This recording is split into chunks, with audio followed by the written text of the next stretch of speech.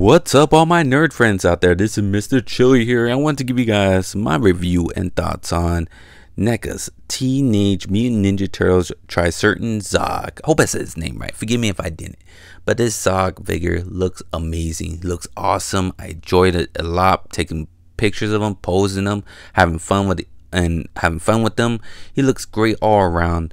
And Neca's kicking out a park with all these Teenage Mutant Ninja Turtles figures in my book. But Zog is awesome. 10 out of 10 in my book.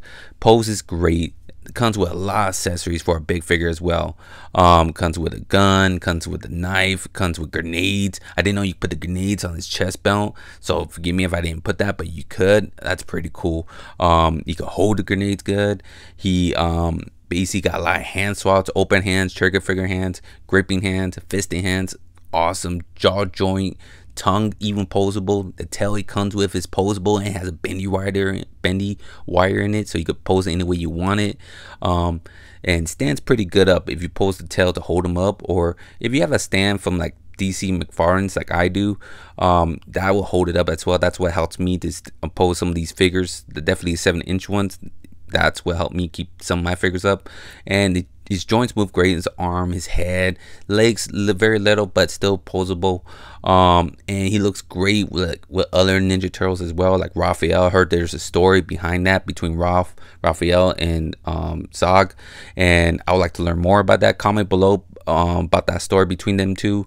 Goes great with that cloth that came with Raphael in that 4-pack, so it makes sense. That's what I heard. And he looks great with other characters from the Ninja Turtles world, like the foot soldiers that he fights, the foot ninjas. He looks great with the other Marvel Legend characters like Spider-Man. You know, Spider-Man fight other villain like dinosaur characters as well, and to me he matches the comic book pictures I see online as well. But I don't know if there are any wrong details that they miss. Comment below if the NECA messed up on this Zog figure and then picture from any in the comic books. But I think they got enough details right in my book. But like I said, there's a story between Raphael and Zog. I'd like to know more about it. Comment below if you know the story between them two. They look cool together though. He looks cool with other Ninja Turtles, and he just awesome figure all around. Had a lot of fun, take some cool toy pictures. I enjoyed it 100%. I love all the accessories come with it. It's a toy photographer's dream when he adds so many accessories. The price is like $39.99. It's pretty easy to get right now. It wasn't that hard for me to get him, but try to get him soon before it's so hard to get him. You have to pay all that money in aftermarket. But I enjoyed it a lot. I liked it a lot. But comment below, give me your guys' thoughts on this Zog figure. Did you like it? Did you hate it? Was there any problems? Please comment below some stories about Zog. Give me some great stories from him. Maybe some comic books I like to read from him. I like to learn a lot more about this character that I enjoy. But thank you all for watching. Please hit that like button. Subscribe to my channel if you're new. And hit that notification to get all my other toy reviews as well.